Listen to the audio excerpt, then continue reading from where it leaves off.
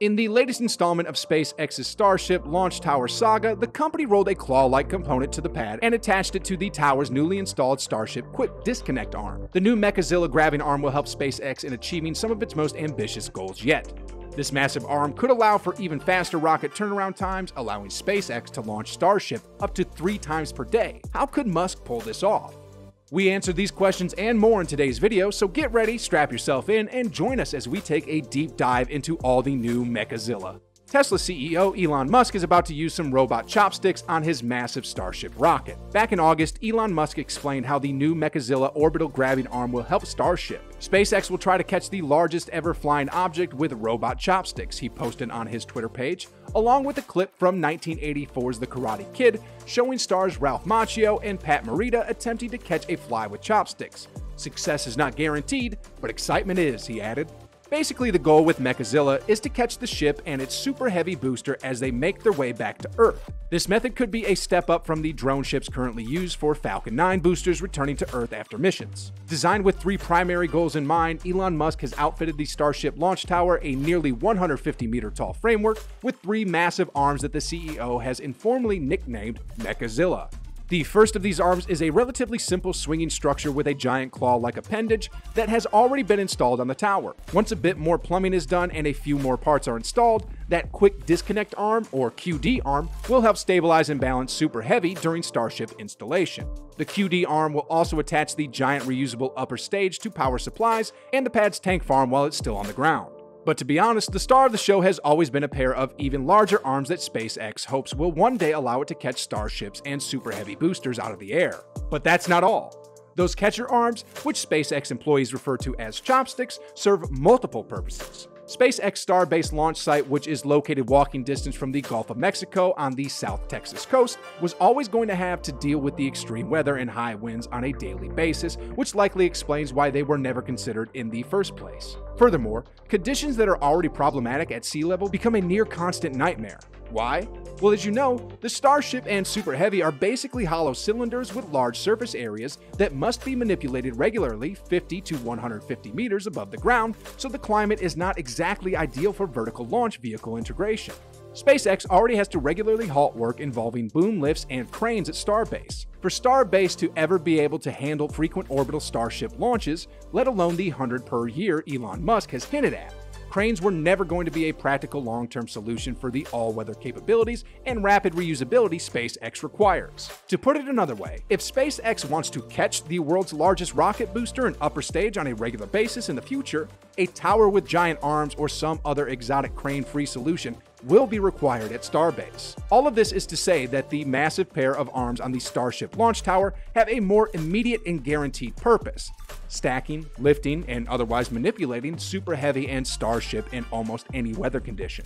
More recently, Musk gave us some sneak peeks on how the whole system might work. Firstly, for lifting and catching, the booster will most likely use 2 pins. Musk said that maybe it's better to modify grid fins to take more load, implying that the plans are still in the works. The ship would also sport something that could flip out from the leeward side. Musk added that maybe it's part of the forward flaps, but probably not. The booster will slide out to line up with the orbital launch pad, ready to fly again thanks to tank tread on the arms. This means the launch tower arms theoretically will be able to reach down and grab Super Heavy from a SpaceX transporter, lifting it onto the orbital launch mount. The main arms will then drop down, grab Starship from another transporter, and raise the 50-meter rocket around 100 meters off the ground to install it on top of the Super Heavy once the quick disconnect arm has swung into place and grabbed Super Heavy's inner stage to secure it.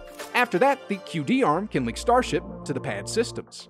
This plan marks a sharp departure from SpaceX's previous efforts to reuse rockets. For the semi-reusable Falcon 9, the first stage booster either returns to Earth on an autonomous drone ship in the sea or a land-based launch pad.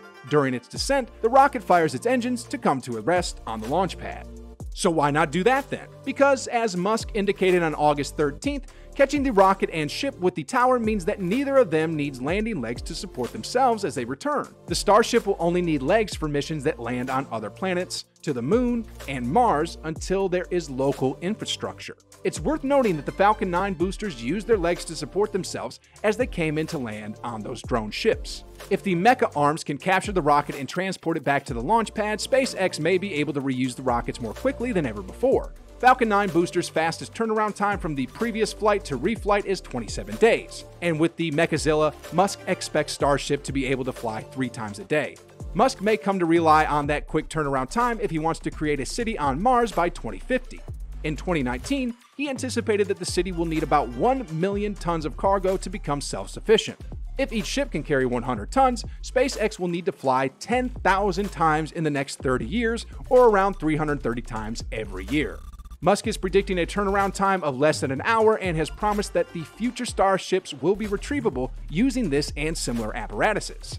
The second scenario is more likely if and when Starships start flying passengers between large cities on point-to-point flights, a service Musk has promised will be accessible once the Starship is given the green light for commercial flights. For months, SpaceX has been working on those chopstick arms around the clock, but they may be almost done, according to information shared by a forum member who visited Starbase. According to the employee they spoke with, SpaceX planned to remove Super Heavy Booster 4 from the orbital launch mount pretty soon to make room for the Mechazilla chopstick arm installation.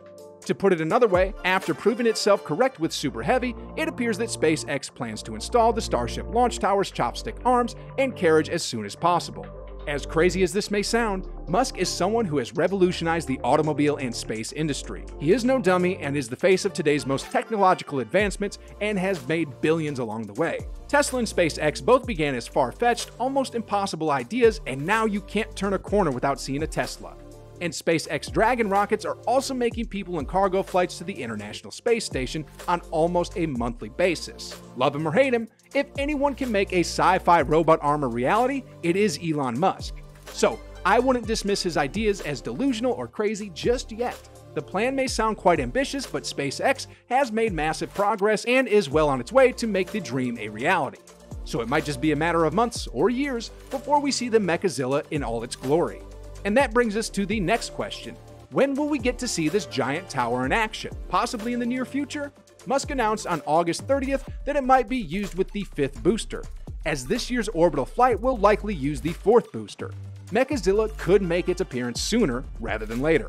Are you excited to see this robot arm in action? Let us know in the comments, and don't forget to subscribe with post notifications for more videos like these.